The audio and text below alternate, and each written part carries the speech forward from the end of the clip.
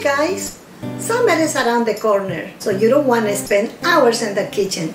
Today, we're gonna make an easy recipe, meatballs. Who doesn't like meatballs? I will show you how to make from the scratch using my beefless steak. Join me in the kitchen now. Let's start to chopping some onions. Also some garlic, some red pepper, and let's start to fry it. Let's put some oil and put the onions and garlic and start to fry. Fry for a couple minutes only. Then we're gonna start to add in our red pepper, little cumin and black pepper, little oregano, paprika, little bit chili powder, and a salt. After a couple minutes, let it rest. Let's start to working with our beefless. Cut in pieces. We're gonna put in the food processor. Into the bowl. With the clean hands, try to spread a little bit. We're gonna add a little salt there. Add the remaining cumin and the pepper. Now it's time to bring the onions and garlic that we fry. The parsley and little fresh basil.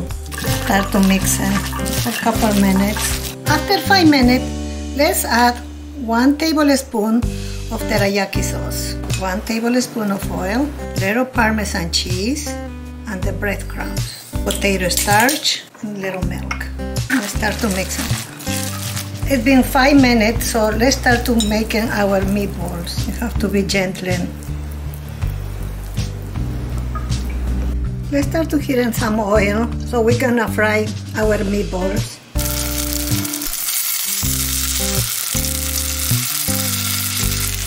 Carefully flip on the other side. We need to be brown both sides. Now we're gonna add it 1 tablespoon of pollada sauce. Add little onions and fry for a few minutes. Now let's add it some marinara sauce. Add a little parsley. The last one, add a little more Parmesan cheese and let it rest. Let's prepare our bread to make our sandwich. I'm gonna put a little butter, oregano, garlic powder, and we can do on top too.